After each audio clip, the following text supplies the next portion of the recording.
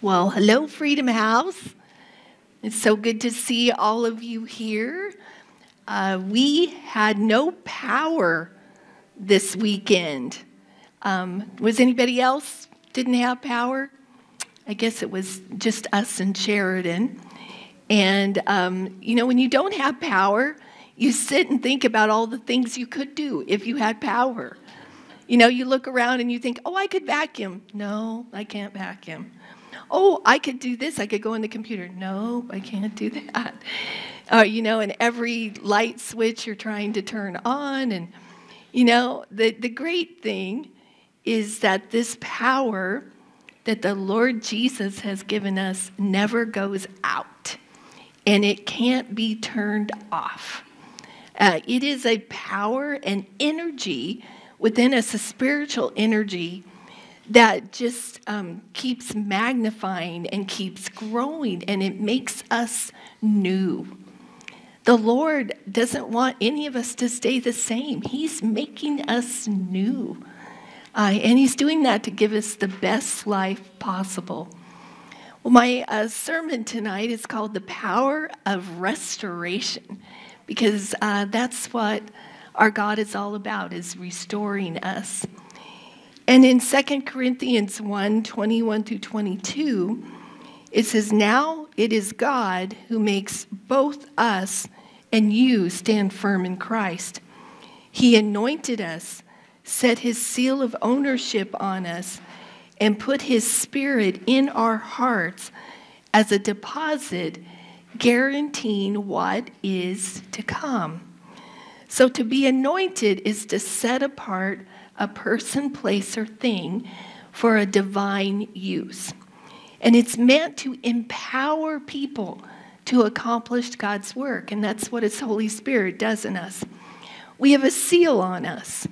We have an invisible tattoo that God sees when He looks at us.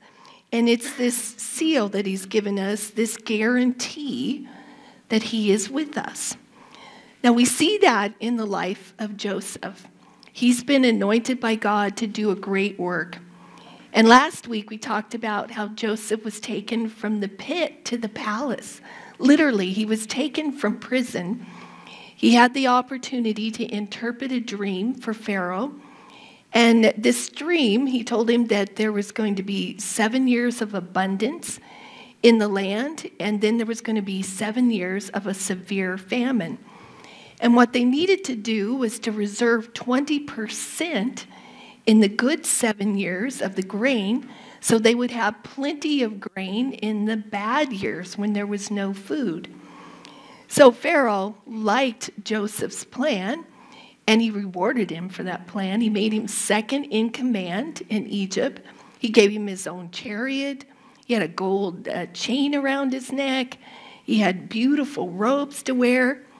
And not only that, he gave him a wife. So Joseph gets to have a family of his own. He's 30 now. And he and his wife are blessed with 2 sons. So Joseph names his first son Manasseh, which means God has made me forget all my troubles and my father's household. And he names his second son Ephraim, which means God has made me fruitful in the land of my suffering. Isn't he original? I mean, no Tom, Dick, or Harry for him, right? The heavyweight champion, George Foreman, named all 5 of his sons George Edward Foreman. He said so they would have something in common. Can you imagine calling them all to dinner? I guess just, hey, George, dinner's ready. The 7 years of abundance happened just like God revealed that they would happen. And now Joseph is in the 2nd year of the famine. And not only is the famine in Egypt, but it is reaching all around the world. And it has also reached his brothers and fathers in Canaan. So in Genesis 42, 1 through 2, when Jacob heard that the grain was available in Egypt, he said to his sons, "Why are you standing around looking at one another? I've heard there is grain in Egypt. Go down there and buy enough grain to keep us alive. Otherwise, we'll die." So sometimes the Bible can be funny. Jacob sounds just like a parent. Why are you standing around here looking at each other? Right? He's saying, do I have to do everything for you? And basically he's saying, I'm not going to feed you like a baby bird. Go out there and get us some grain before we die. So Genesis 42, 3 through 5. So Joseph's 10 older brothers went down to Egypt to buy grain. But Jacob wouldn't let Joseph's younger brother Benjamin go with them. Now Joseph and Benjamin had the same mother, and she was the favorite of Jacob. And then she died, and so Benjamin and Joseph were very precious to him. He said, for fear some harm might come to him. So Jacob's sons arrived in Egypt along with others to buy food, for the famine was in Canaan as well. So Joseph was the governor of the land, and he's the one who sold the grain to the people. And it just so happens that he is in the right time, in the right place, and here come his brothers. You can imagine what Joseph is feeling, because you've all had that feeling. Someone has hurt you deeply, and suddenly you see them. Your heart is pounding, and you suddenly feel weak in your knees, and no words are coming. Your mouth is dry. And you've rehearsed that scenario over and over in your mind. What would happen if you meet this person?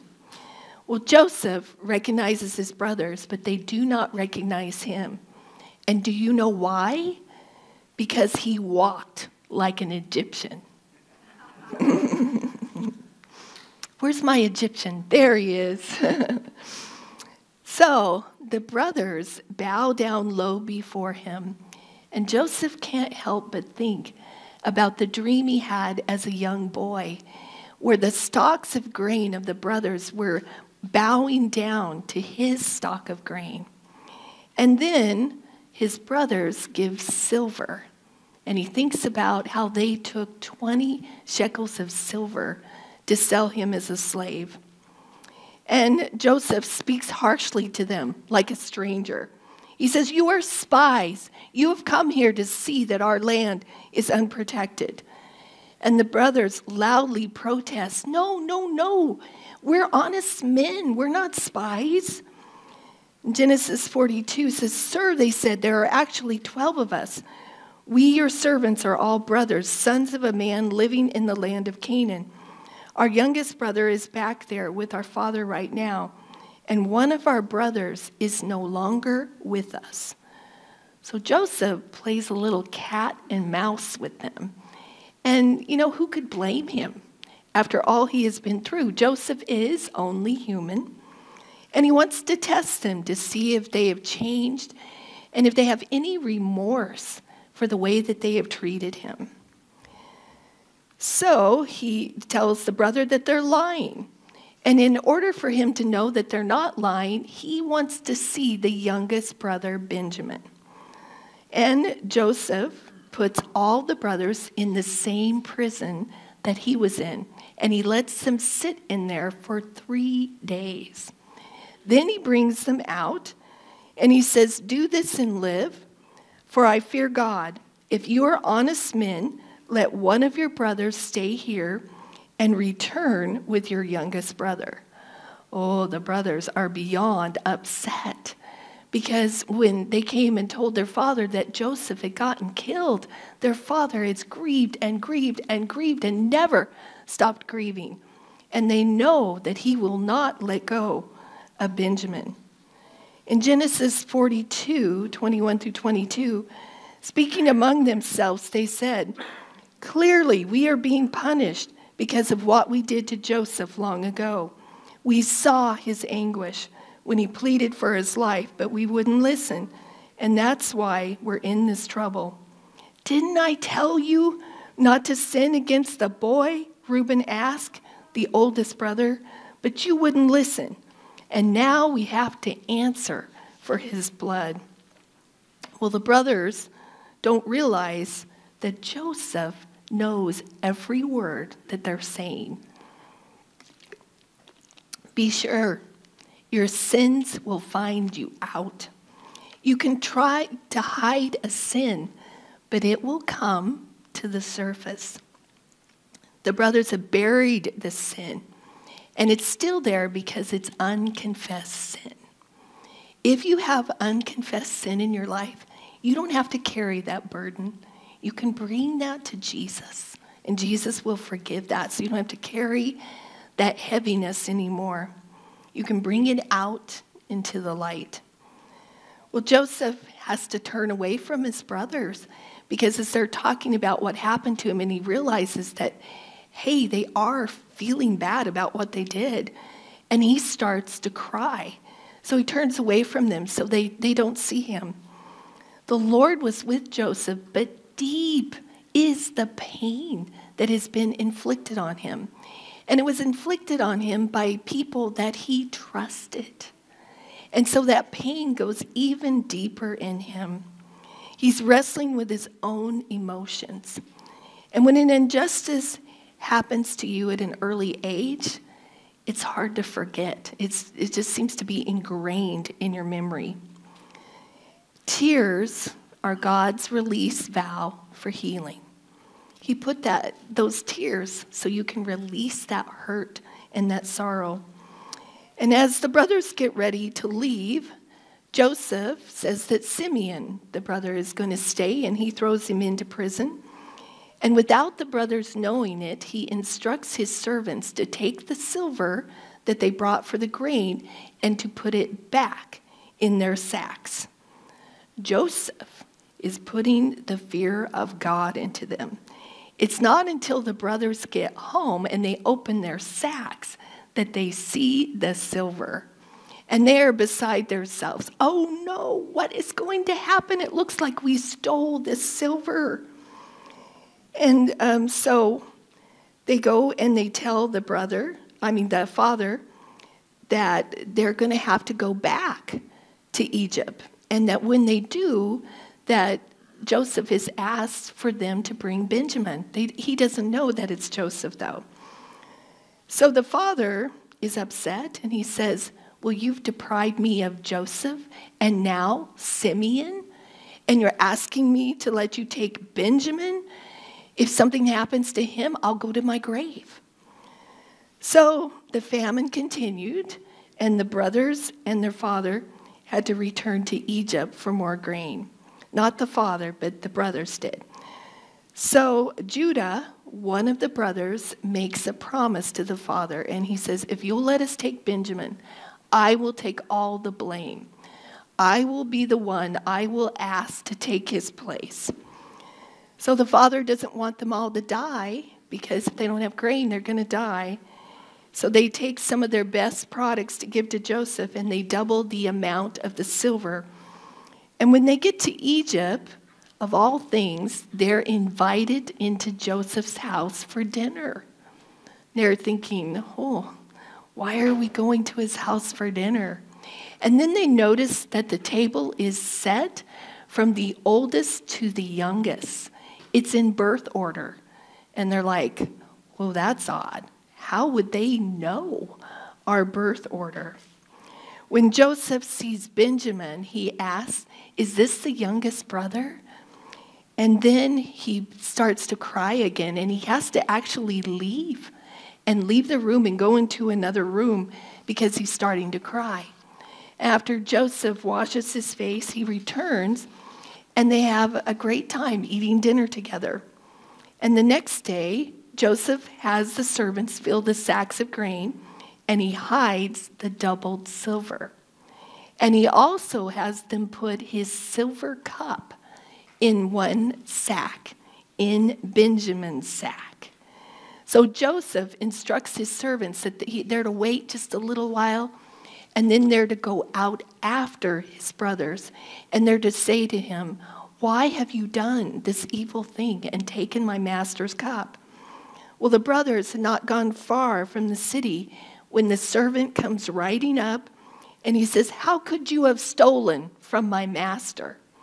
And the brothers, they start objecting. Oh, no, we're not thieves. We wouldn't take anything. Didn't we return that silver? And so the servant says, well, I'm going to check your bags. And they're like, yes, check our bags. And if you find that silver cup, whoever bag that silver cup is in will become your slave. So as they're opening up those bags, they go down from oldest to youngest. And who has the silver cup? Benjamin. And the brothers, they just go beside themselves. They start tearing out their hair and tearing their clothes like, oh no, how are we going to tell our father what's happened? So the brothers are taken back to face Joseph, and they're begging him, do not take Benjamin. And Judah is the one who becomes the spokesman. And he's the one that when Joseph was about to be sold, he says, what will we gain if we kill our brother? Let's sell him to the slave traders. Now, you know Joseph has heard Judah. He heard him say that. And now Judah, who has ignored Joseph's pleas for help, is asking Joseph for help. So what do? When you've got the power and your words determine what happens to the destiny of your enemy. The positions are completely changed. And now Joseph holds his brother's fate in his hands. Joseph can pay them back. He can have revenge. Or he can pay the way forward for his family. God is a forward motion God. He's always moving us forward. And he's moving us forward to the future. Joseph holds in his hands the future of not only his brothers, but God's plan. His brothers represent the 12 tribes of Israel. And God is going to bring Christ through their family line. This is a promise that he made to Abraham, their grandfather. And Satan is trying to destroy God's plan, but Joseph listens to God's voice, and he forgives. And what a picture for all of us of the grace of Christ. We come before Christ and we plead our case, and we don't deserve to be forgiven. And yet Christ goes through all the harm and pain that in suffering he goes through to release us from our sin and to give us forgiveness. There is nothing we can do. And he asks that we also give grace to those who hurt us. Genesis 45, 1-2. Joseph could stand it no longer. There were many people in the room, and he said to his attendants, out, all of you. And so he was alone with his brothers when he told them who he was. And then he broke down and wept. And he wept so loudly that the Egyptians could hear him, and word of it quickly carried to Pharaoh's palace. I am Joseph, he said to his brothers. Is my father still alive? But his brothers were speechless. They were stunned to realize that Joseph was standing there in front of them. Please come closer, he said to them. And so they came closer, and he said again, I am Joseph, your brother, whom you sold into slavery in Egypt. God has sent me ahead of you to keep you and your families alive and to preserve many survivors. So it was God who sent me here, not you. And he is the one who made me an advisor to Pharaoh, the manager of his entire palace, and the governor of all Egypt. And then Joseph looks over and he sees Benjamin. And he runs and he grabs Benjamin and hugs him, this little brother that he's been separated from all this time. And then he goes to each brother, and then he kisses each brother. And then he talks to each brother and asks how they were and how life has been. And he tells them that the famine is going to last another 5 years and that he wants them to go home and get their father and to bring him back. So Joseph gets them these carts, and they put some of the finest things of Egypt on the carts. And the brothers get to leave and go and get the father. So they go to get the father. And there's this scene in the Bible as you're reading this in Genesis where all of a sudden the father is coming along, and it's a long journey. When they tell him that Joseph is alive, it's like he's revitalized. And he can't wait to go and see this son that he thought was dead. Imagine if you'd had a child and you thought they were dead, and then you got to go see them and they were alive, or someone you loved. And so here Joseph's father he's making this long journey. He's an old man, over 100. And then Joseph goes out to meet him. He hears that they're coming. Joseph gets his chariot. He comes to meet his dad. He sees his dad's chariot, and he gets out of that chariot, and he comes running to his father, and he embraces him. And he cries for a long time, letting out that pain of never thinking that he was going to see his father. And we see the goodness of God. We see the goodness of God, that God cares about restoration, that he knew that Joseph needed that he needed to be with his father again. Well, Joseph gets to be with his father for a while, and Pharaoh blesses them, and they give them some land. And there's actually like about 70 of them with the wives and the children, and everybody comes together. So his 2 boys get to have an extended family now. And then the father dies, and the brothers get together, and they're like, uh-oh, we're in trouble now. He was just being nice to us while our father was alive. But now the hammer is going to come down, just sure of it. So they come and they meet before Joseph, and they say, please have mercy on us. We'll be your slaves. And in Genesis 50, 19 through 20, but Joseph replied, don't be afraid of me. Am I God that I can punish you? You intended to harm me, but God intended it all for good. He brought me to this position so that I could save the lives of many people.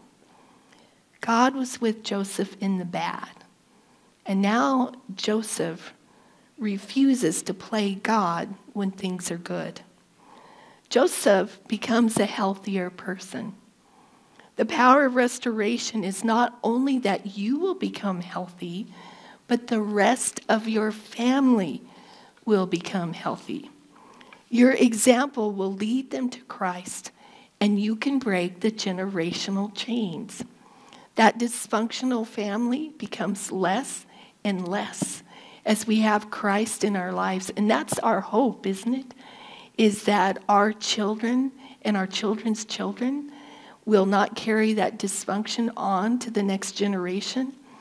And our hope as Christ followers is that generation will become stronger.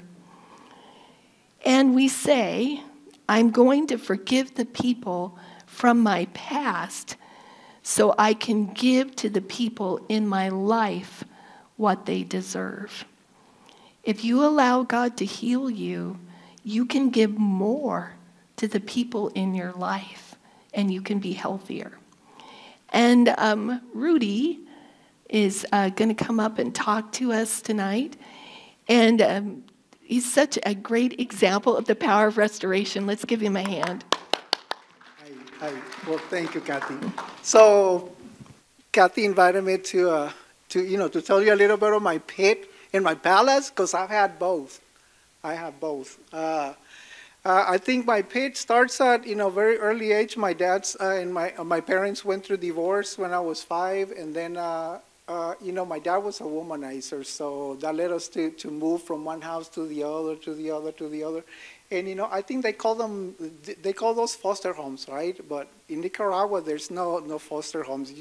I was just raised by whoever, he had at the moment. He changed girlfriends like there was no, there was no filter in him. So, there was a relationship that lasted a long time, and I had two sisters from that relationship, and then they split again, and then I didn't understand, why my sister had to go when they split, and even though I tried to stay in touch with my sisters, they always told me that I had nothing with them, that you're not part of our family, so I had to give that up. And then I got into a relationship. It was a toxic relationship, and I had a daughter. And at 3.5 years old, I was pretty much, having I had an obsession with drugs and alcohol. It was like I just didn't, I couldn't just, do anything for fun. It was really, I did it with a passion. And that took me to jails, institutions, and, almost death. Almost death. They say jails, institutions, and death. It almost took me to death. So at 3.5 years old, when my daughter turned 3.5 years old, I was so deep into my addiction that they told me, my significant other said, you know what, we can't do this. Either you have to get your act together or be with us. And the power of the addiction was so strong that I chose the drugs. I chose the drugs, and after a while, it kind of like ate me up a little bit. I mean, not a little bit, a lot.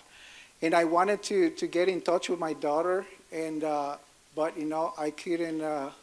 Since I wasn't working, they always told me, if you don't pay child support, you don't get to see her. I did not know that I had rights, and all I had to do was stay clean and sober for about 2 weeks so I could go to court. But every court date, every meetings that they said, I always cancel. I called, or I didn't even show, no call. So they finally took my rights as a parent. They took my rights away.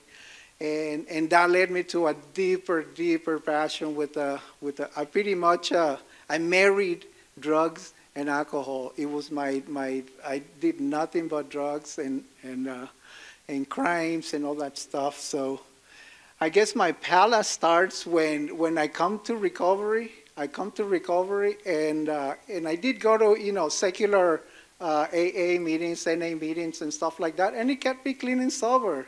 But there was something missing. There was something missing that I didn't know what. I had a sponsor. I did everything that they said, and it always felt empty. So I heard, because I had to do community service to pay for my court fines, what I owed the courts. My probation officer told me, hey, I know about this program, Celebrate Recovery. You can do community service there, right? So I went and did community service there, and when I got introduced to Jesus, man, it was like, it was kind of like skeptical a little bit, but as I get to know him, I get to know him more and more. It was like, oh man, I like this, because that emptiness started fading away. And it's in the promises. And the big book of AA, they have the promises and there's this one part says that after a while, all the feeling of emptiness will start fading away, and God will do for you what you cannot do for yourself. And that was so amazing because, God was doing for me what I couldn't do for myself until I started learning through other people. I mean, through you guys. I didn't know how to have a healthy relationship because they used to call me bum magnet. My parents call me bum magnet because I always got in these toxic relationships, and so when I finally left that to God, you know what? If there's a relationship there for me, please, you be the one choosing it because I don't know how to pick. My picker is messed up. So before I met Tracy, man, God put some amazing women in my life because God knew my problem with women, and He needed I needed to learn how to treat women before I could get into a relationship.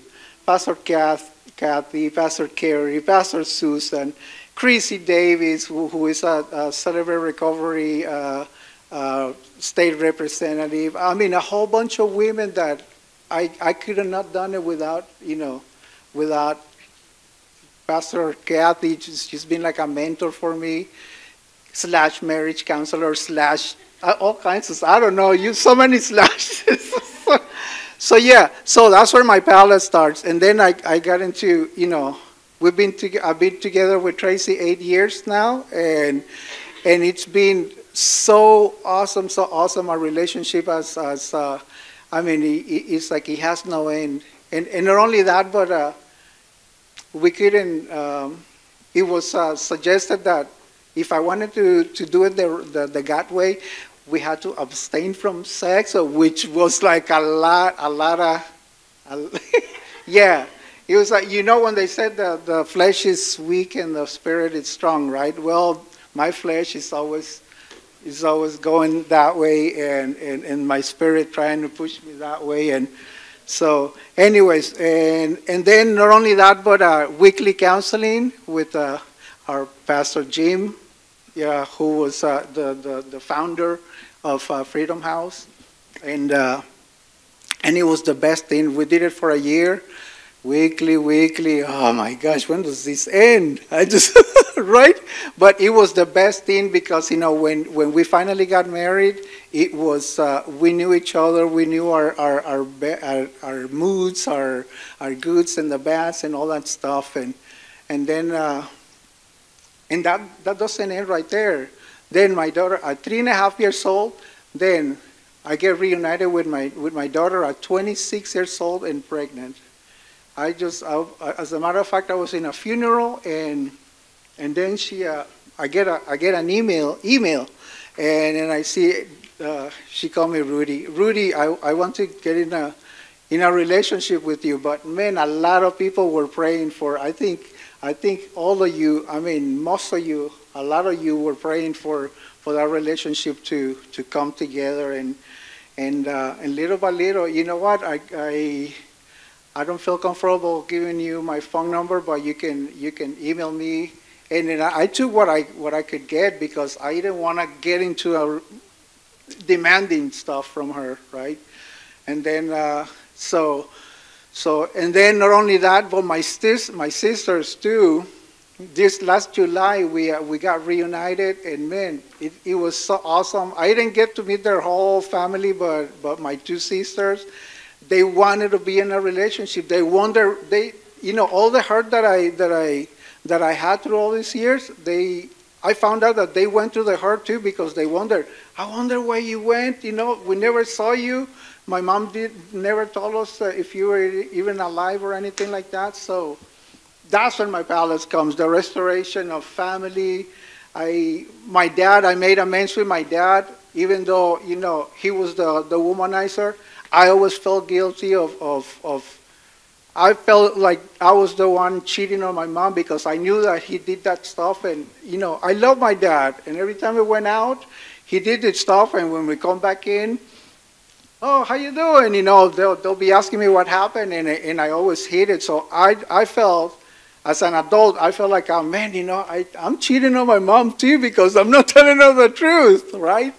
But, we made amends, and now my dad and I, and we have it's a fun relationship, but we talk. He lives in Vegas, and so yeah, a lot of, and then I have my Celebrate Recovery family. It's like my home. I love Celebrate Recovery. I don't know if I'm not going anywhere.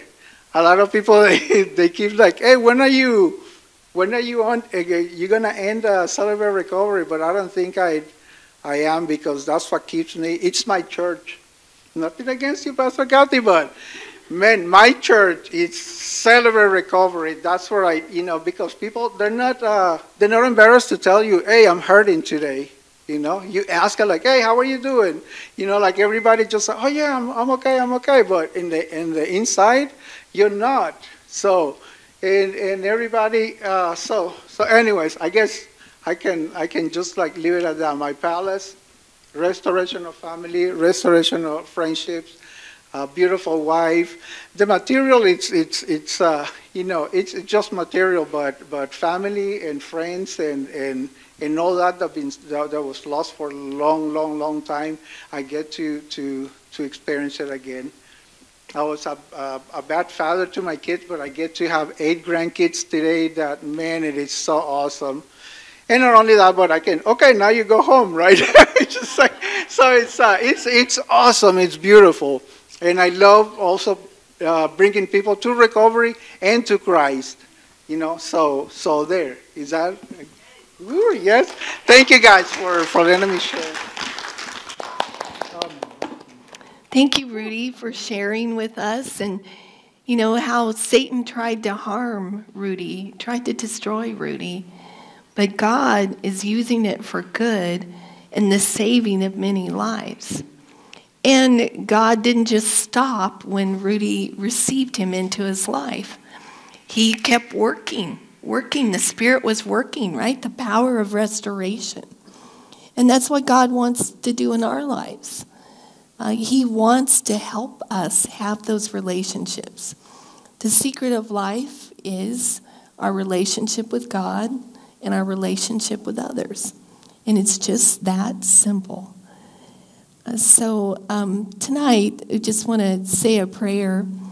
Maybe there's been someone that's hurt you in your family.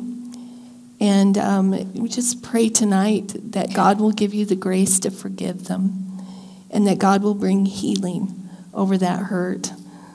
Lord, we just come to you tonight. We thank you for the power of restoration. We thank you, God, that you can heal any wound, God. We thank you for the wounds that you took for us, Lord, at the cross so that we could be healed. And Lord, there's maybe that name all over this place of people that have been hurt. Lord, we ask for healing over these relationships, God, that you would bring restoration, God. Lord, that you would heal the hurt in the hearts, God, that are there. Lord, that they could release that hurt to you, God, and release them of the debt that they owe them, God, so that they can just finally be free. And Lord, you know the situation. Some things are so complicated and so deep and hurtful. God, you know if that relationship, there needs to be a boundary or not. But God, I just ask that you would go forth over all of us, Lord, and that you would start your work in us and continue to restore in the mighty name of Jesus. We just send that forth, and amen.